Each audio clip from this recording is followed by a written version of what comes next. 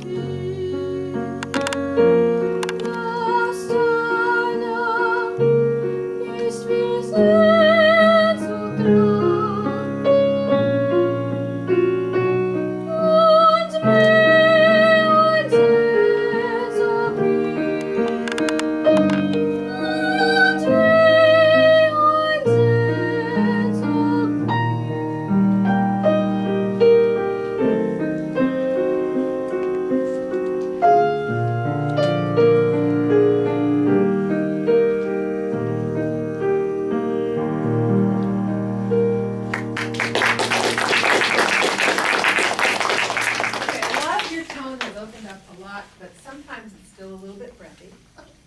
I want you to work more filling up back in here. And then there's one note.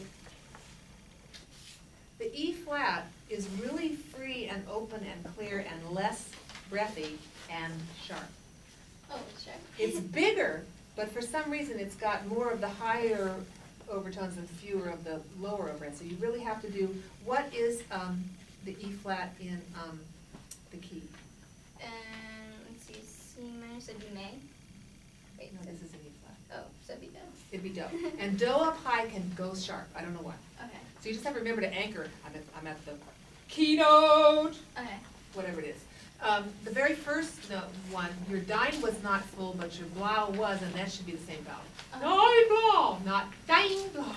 Okay. But I want to go to that part. So can we be at the two stanzas before the end, the M2U00719?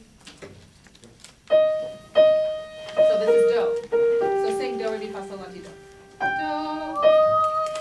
From this one, Do, re, mi, fa, sol, la, ti, do. And open up. So you have to hear that lower note when you sing that note. You understand what I'm saying? Okay, here we go. 1, 2, 3. Here it goes sharp again. It's also the E vowel. Up high, what are you going to do with the vowel? You're going to modify it, so more open. Utvi! Not Utvi! Here we go. 1, 2, 3.